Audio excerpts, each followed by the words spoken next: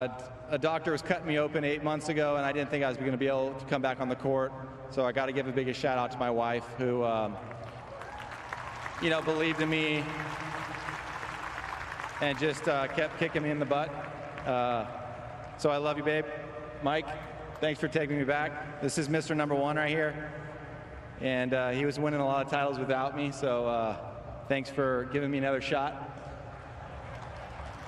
Bobby Jr., Richie, everyone in our box, Indrick, Mark Bay, Dave Marshall for holding it down every day with us, and Macker for winning 21 matches in a row here in Miami with Isner and us. Hopefully Isner doesn't screw it up. Anyway, thank you guys. We'll be back.